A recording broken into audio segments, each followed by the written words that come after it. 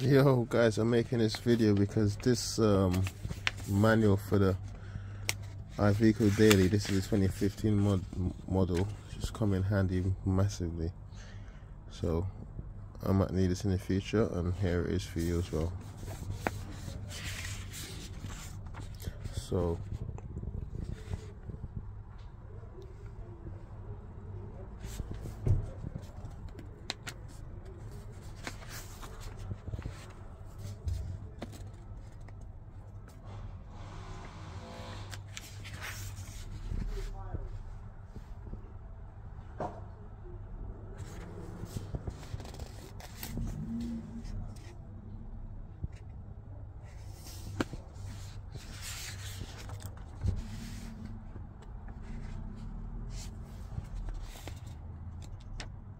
the relays, most importantly.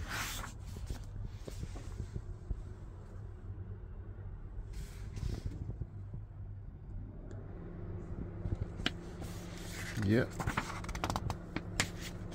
Happy I found that, because basically on this car here it's not starting. It's got flashing instrument panel, and I've basically just put a feed, my flashlight on there.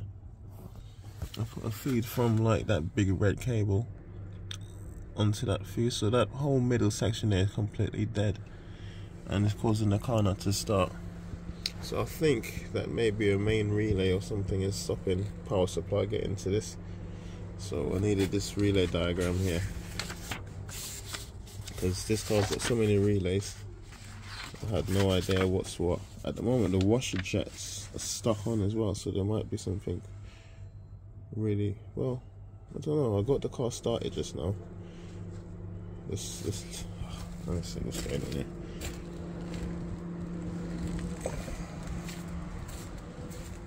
Alright, turn it back on.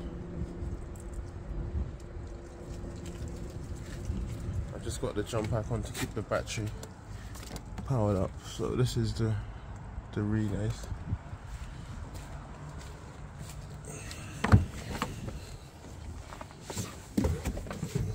Start this engine up.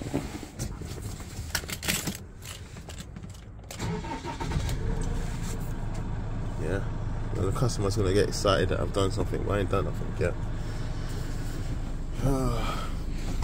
So it's running, yeah. Let me just show you guys the fault. I'm just using a little bit of time to think. Whoops. So let me pull my wire out. So I'll pull it out there. And now, what? Noise, yeah?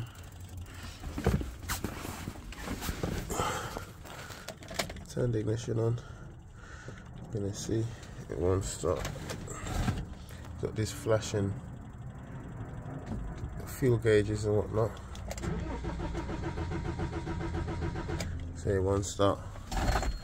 So only when I put that wire back in it will start.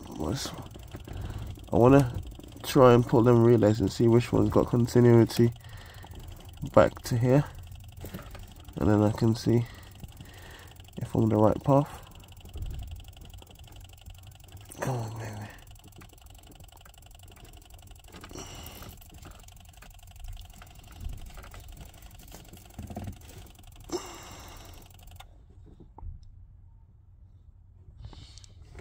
I hope you guys saw that.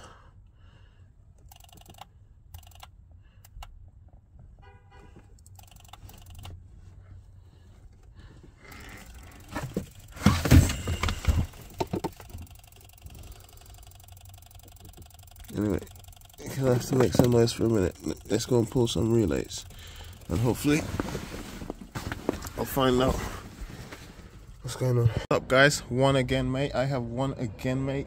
Right, listen.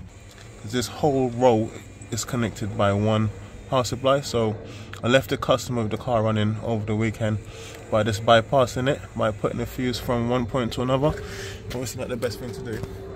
And one thing that I was confused about was here. I don't know why my brain didn't work last week, but this this pin here had no power coming to it, and I should have just gone straight back to the battery, but now I'm back, I think, for fresh set of eyes on it again.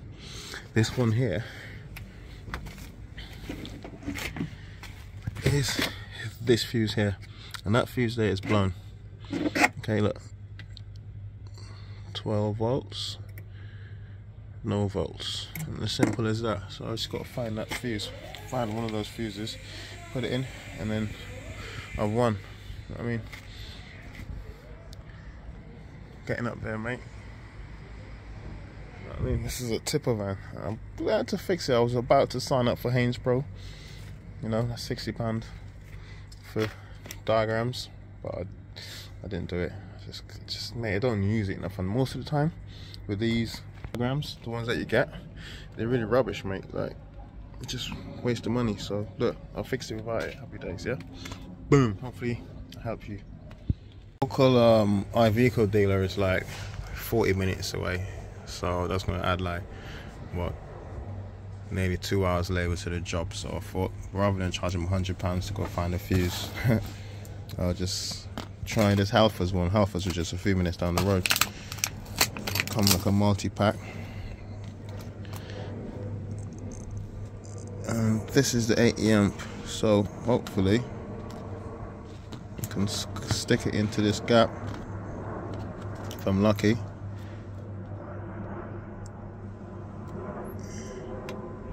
It might just work. It might just work like that. Cover it up, bolt it down, job done. Fingers crossed it doesn't blow again. I think they blew it while jump starting the car. Mate, it actually worked. I'm serious. I'm surprised. Alright, man, I won. Can't lie, this thing didn't really work. It fell apart. Should have put it in, but you know, I'll just leave it there to rattle around. It says 80 amps on there anyway. But we've won. So let me just put this back.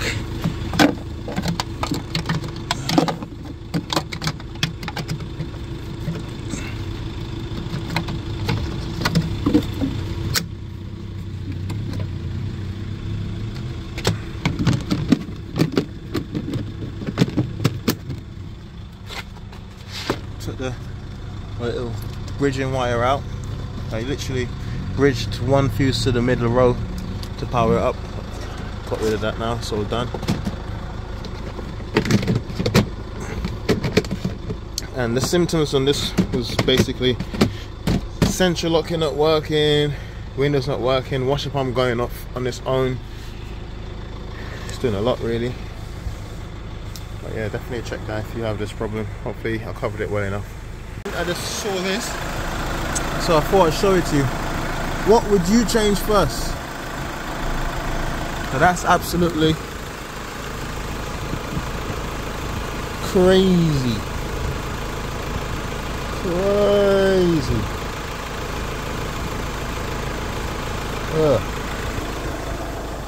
So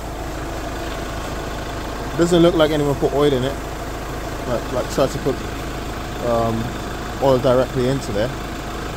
You never really know these days, but it doesn't look like it. You've seen some sort of spillage, but this is oil mixing in the coolant, so I would say it's either going to be the oil cooler,